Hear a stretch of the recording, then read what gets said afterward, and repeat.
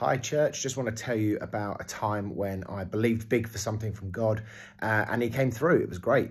There was a time when I was working in charity world, so you have contracts and they come to an end. It was quite a normal thing to have like a contract come to an end, and then we'd always sort of pray and God would provide another job, or some funding would come in and the contract would get extended and that sort of thing. We lived like that for about 8 or 9 years in the charity world, which was fun and interesting all at the same time. One time, Karis was just given birth to our second child. My contract came to an end and I didn't get another job, and I applied for loads of jobs. I sort of trusted God that he would get me another job, and another job didn't come.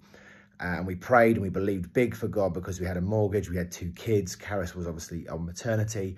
And that week, a brown envelope from the Inland Revenue came through the door, and it was an amount of money that lasted us all the first 3 months of Jesse's life.